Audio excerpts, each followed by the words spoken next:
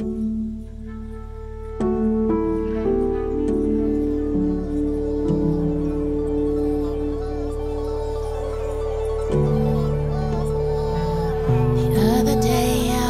the street, I ran into a face, it was good to see.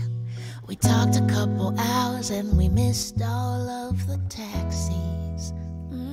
Pleasant morning, everyone. Welcome to another Sunday Spirit at the Daughters of Shiva Foundation.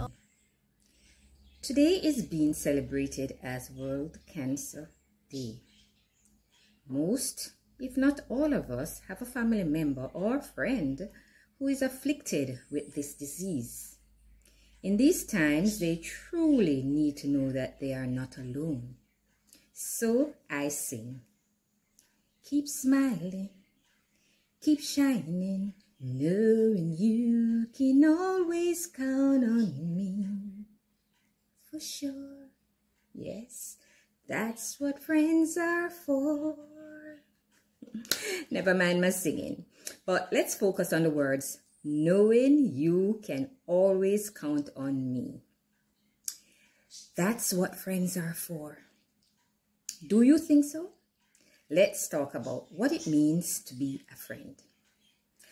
I have read quite a few definitions given by different sources. Let me give you some. According to the Oxford Dictionary, a friend is a person you know well and like, and who is not usually a member of your family.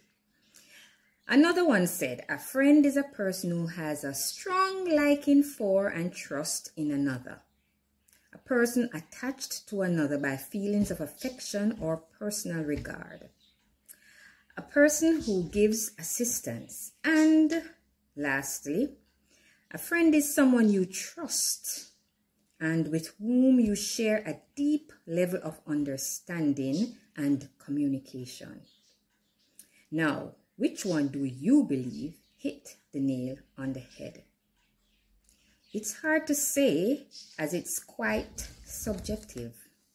What it means to one person might be different from what it means to another. Hence, it is broken down in several categories. A friend, a good friend, and then comes the best friend. Let's pick it apart and see the difference. A friend is someone in your circle, or friends that you might see often and sometimes do things together. That's where the interaction stops. Now, let's look at a good friend. A good friend is a step above just a friend. A good friend enjoy each other's company and most times hang out a lot. Now let's look at a close friend. A close friend is the same as a good friend with the addition of sharing confidential stuff and usually asking advice on things. Now, to the best friend. Yes, the BFF, bestie. This one is on top. It's on top of the friendship ladder. They are the first person you turn to with everything and the one you always rely on. You can count on them, as the song says. Now, let's look at some differences between a friend and a best friend. According to Robert Locke, he's an author and a health enthusiast who specializes in relationships, life improvement, and mental health. He says that a friend will always be complimentary, give you praises, but never dare to criticize or give you an honest feedback. However, a best friend will tell you as it is, be there to tell you when you are going down the wrong path. No, I totally agree with that one.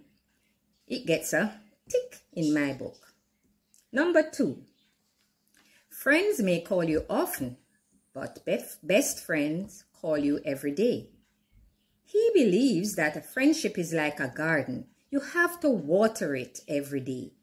So, with a best friend, you have to call each other every day to make the friendship blossom.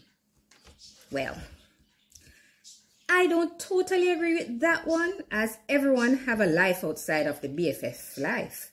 And as much as you may want to talk to each other every single day, life happens. Sometimes you don't have the time to do it. That doesn't mean you won't be there for the person. Well, that's my opinion. What's yours? Number 3, best friends will root for you in all situations. But friends will just skim the surface of the empathy tree. Number 4, friends may not care about loyalty. For example, when people start to talk about bad things about you, a friend may stay clear and not stand up for you. But a best friend knows and values loyalty and will defend you to the end. What do you think about that one? Sounds good. Number 5, friends may help you out, but best friends are there 24/7.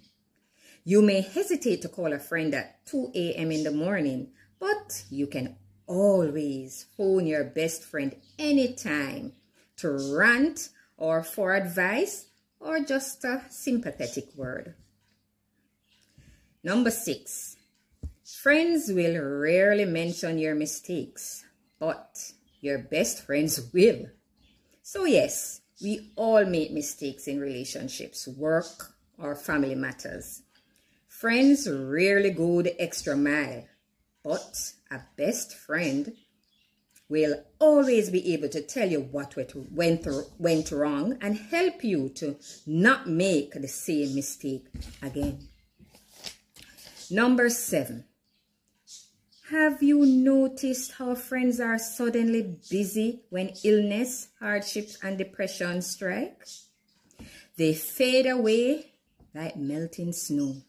However, a best friend is always there through thick and thin, good times and bad times, just like the words of the song.